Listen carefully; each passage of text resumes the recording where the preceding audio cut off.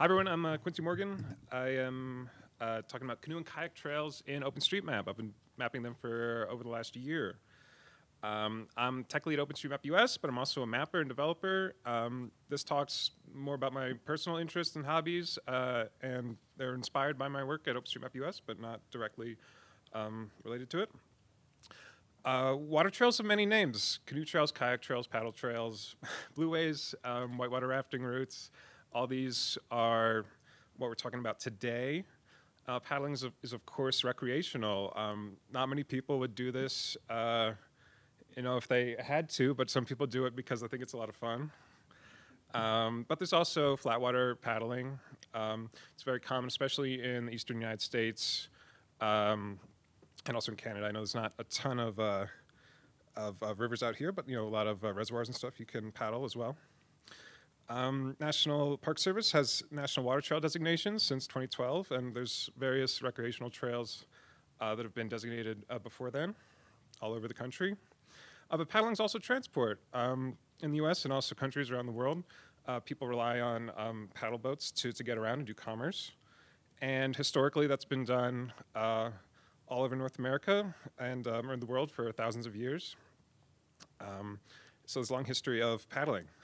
So background, I was on Wikipedia and I noticed this Northern Forest Canoe Trail page I thought was incredibly interesting. Over 700-mile trail that can take you all the way from the Adirondacks in New York to the Allagash in Maine on inland waterways with various portages to get between different river basins. And sometimes they're very urban settings, and also there can be extremely remote settings. And people do this trip sometimes all at once, camping along the way, and sometimes they just do a segment of the trip. And this inspired me to ask the question, we have these different trail conservancies that have information about their water trails, but how do we map this in OpenStreetMap? There's all these different kinds of places that you can canoe and designated for canoeing. And I know how to map trails on land.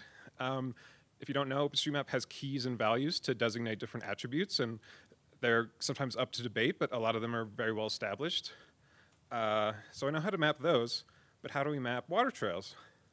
And the existing tagging I've found has been inconsistent, incomplete, and often hard to map and interpret. People have been trying to map these for over a decade, but we want tagging that is unambiguous, it's easy to map, and it's also useful to end users, such as Trails apps, or renderers, or routers, or what have you.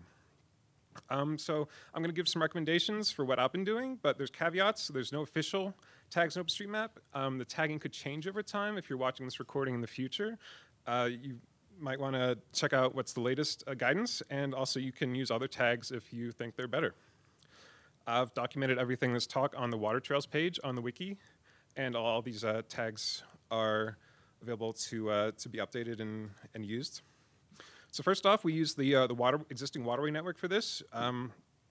You can add a canoe access tag. Canoe equals doesn't just mean canoes, it means kayaks and rafts as well. We just use canoe for convenience. And generally, most large waterways are public access. If you're able to legally enter the water, you can canoe down them. Useful combinations to use are, we want to know if it's a tidal river. We want to know if it's intermittent throughout the entire year. If it runs dry part of the year, that's really important. If it's covered by a bridge or something, there might be low clearance. If you can paddle in both directions, that's really important for going up and down streams if it has a really strong current. The source tag, so you can see where you got your information from, and also different types of access. So if ships or motorboats can go by, that might not be the ideal place to paddle if it's a real tidal estuary that has a lot of ship traffic or something. Alternatively, people have been using the boat tag, which I think is not very useful at all. It doesn't imply what kind of boat you can use on the waterway. So I recommend using the canoe tag. An important factor that is different than land trails is that we need to have carries to get between different waterways at times. Previously, people have used all kinds of tags to try to map these. I found them all sort of lacking, so I've started using the tag portage, which just is an access tag for somebody carrying a boat. And there's all these different circumstances where there might be a designated portage trail, and we know that's a great place to portage, but also some place might be private property, but they allow you to portage, so that's permissive, or sometimes it could be all overgrown, you might make that discouraged. And we can use all of our different trail tags and road tags to map those ways on land as well. So here's some examples. So if it's signed, you can use the designated tag. Sometimes they interface with urban areas, and if they're on private property, you might use permissive tag. You can also use them just to get between access points like parking lots, going to the beach and such, so you know where to carry your boat to. And even in a stream, you can say that this stream is not deep enough to paddle, but it is deep enough to carry your boat, and that might be useful to get between different lakes. And also some people haul their boats with hand carts, so you can use the hand cart equals yes tag. In this case, I guess the person didn't want to carry the boat and get stuck in the mud. And so here you can see an example where all these different road segments have a different portage tag. They all have different attributes, but you can still route along this line and have rich information about the trail. And then you can tie all those portage segments together into a relation if you like, to keep them up to date, and add the name and the operator and such tags like that. Really important is rapids and obstructions. This can be a matter of life and death at times, and you don't want to go down a trail, start paddling a creek, and suddenly hit Class 6 rapids.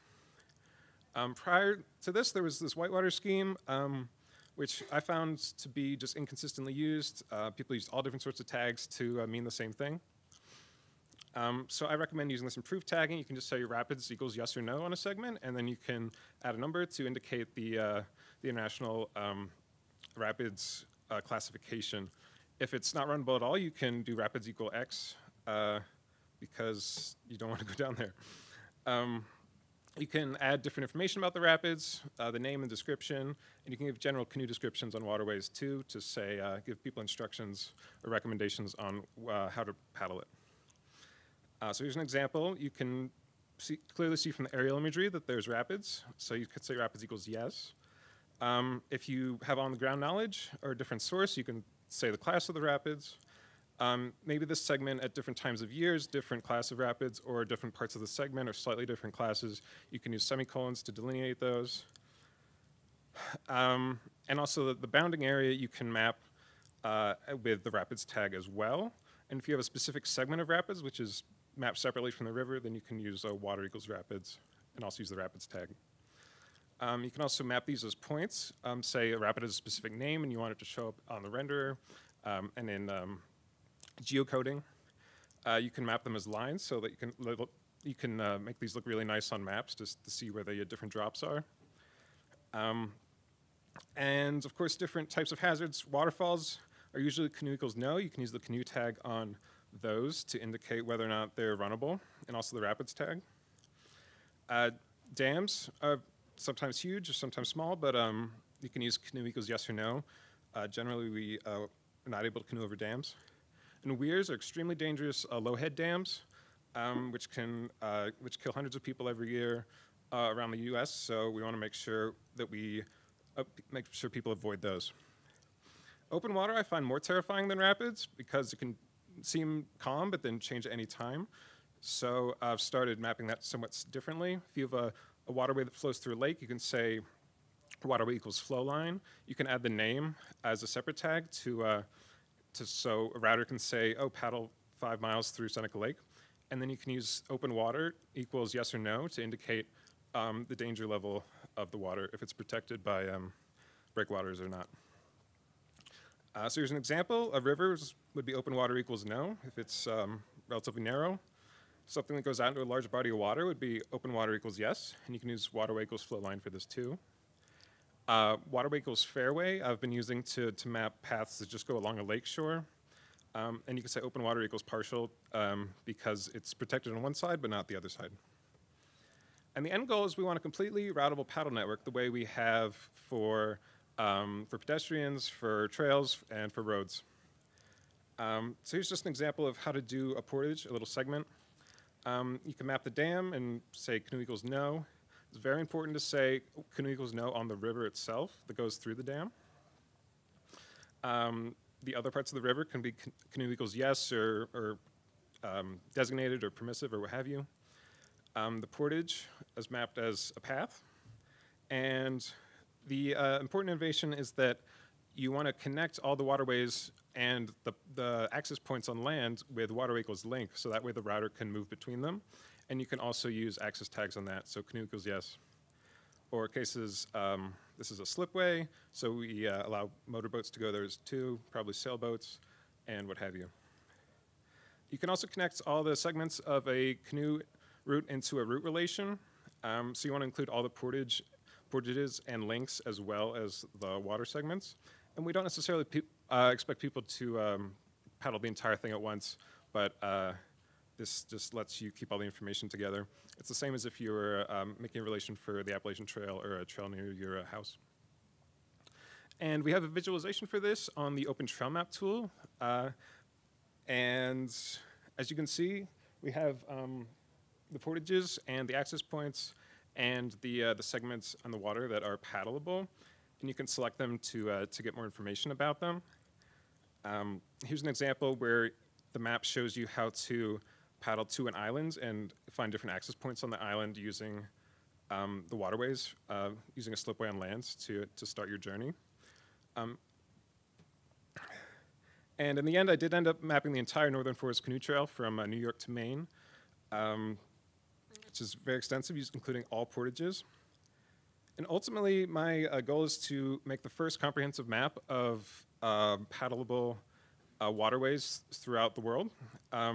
So if you're in Maine and you want to paddle down to Florida, or even farther, it can give you instructions on how to do all or part of that journey. And of course, this is all OpenStreetMap, open data. So if you have an app that is interested in giving people canoe directions and instructions, then you can consume this data right away. I use my attributions for all the images. Thank you to everyone who contributes open media. And you can get involved. Come see me. We have a paddle channel in OpenStreetMap Slack. You can go to openstreetmap.us/Slack to get on our Slack. And there's a more extensive OpenStreetMap talk I'm giving at 1:30 p.m. today right here in the ballroom. And that's my time. Thanks so much.